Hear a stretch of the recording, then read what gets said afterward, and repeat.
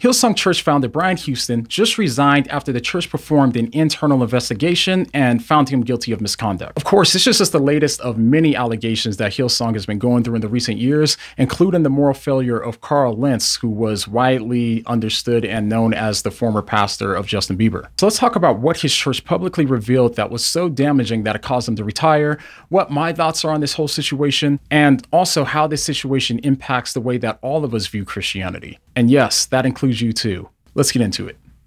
Now, just so we're all on the same page about what happened, this article reports the situation this way. Brian Houston, a founder of the Australian-based megachurch Hillsong, has resigned after an internal investigation by its board found that he had breached the church's code of conduct at least twice over the past decade by behaving inappropriately toward two people. Houston's resignation was announced by Hillsong Church in a statement Wednesday posted to his website. "We understand that there will be much emotion at this news, and we all share these feelings," Hillsong said in part. It added, "We acknowledge that change is needed. We have committed to an independent review of our governance structure and process, understanding that this is a time of humble reflection, and we are committed to doing what is necessary to ensure God is honored and our eyes are fixed on Jesus." The article goes on to say that in a recent internal probe, the church revealed last week that it had been dealing with two complaints made against Pastor Brian over the last 10 years. The first issue was approximately a decade ago and involved inappropriate text messages from Pastor Brian to a member staff, which subsequently resulted in the staff member resigning. Hillsong said that an investigation revealed that Houston had been under the influence of sleeping tablets at the time,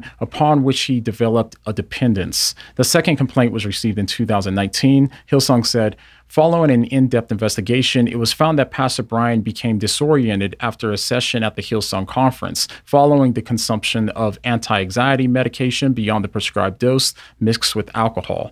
The statement said, "This resulted in him knocking on the door of a hotel room that was not his, entering this room and spending time with the female occupant." Hillsong went on to state that an investigation found that important elements of the complaint were sustained and the conduct was of serious concern.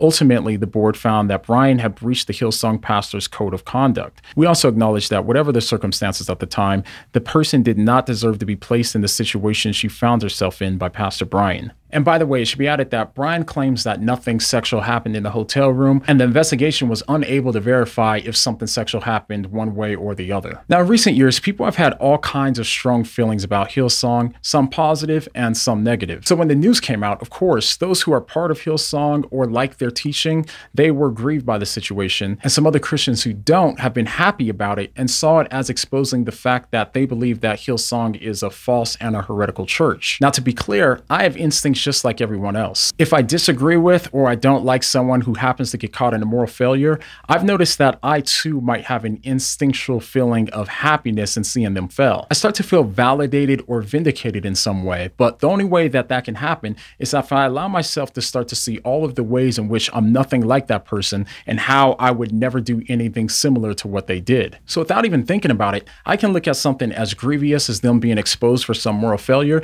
and still find a way to let it make me feel better about myself or my views. I can feel better because at some level, I can compare myself to them. This sort of thing is always happening at a subconscious level because instinctively, we know that if we can stress the differences between us and them, then we can avoid seeing any of the similarities that we might have with them, and we feel validated because of that. But it took me some time to realize that there actually are similarities between me and not only the worst of sinners, but also these leaders who've committed the worst of moral failures. The thing that drives people to commit horrible crimes is the same thing that drives these leaders to stumble, and it's also the same thing that causes me to feel a sense of validation when I see someone that I don't like have a moral failure. This thing that I'm talking about is the same thing that's inside all of us. This is where we find those similarities that we want to avoid seeing. As Paul said, "Although I want to do good, evil is right there with me. For in my inner being, I delight in God's law, but I see another law at work in me, waging war against the law of my mind and making me a prisoner of the law of sin at work within me. What a wretched man I am. Who will rescue me from this body that is subject to death? Thanks be to God who delivers me through Jesus Christ our Lord. So then, I myself, in my mind, am a slave to God's law, but in my sinful nature, a slave to the law of sin." So what Paul's saying here is that there's this conflict between obeying God and these animal instincts of the flesh that's a slave to sin. Of course, this doesn't excuse or condone any immoral actions or living, but what it does mean is that whenever we see anyone stumble, although we should be disgusted by the damage that their sinful actions have caused, we should also allow the gospel to bring us back to the reality of the situation. The gospel tells us that although we like to think of ourselves as more moral than other people that we see doing immoral things out there, the reality is not a single one of us has salvation because of how good we are in comparison to the worst person out there who might not have salvation. We aren't saved because of how good we are or because of the moral lives that we lived, but instead we're saved because of how good Jesus is and because of the moral life that he lived. It's only because he offered the moral life that he lived as a substitute for our own that our salvation can be judged by his moral life if we accept his free gift of salvation. So if we aren't saved by realizing how good we are, but instead realizing how good we aren't, then we have to ask ourselves, how could we possibly look down on someone else for their moral failings and feel a sense of superiority because of it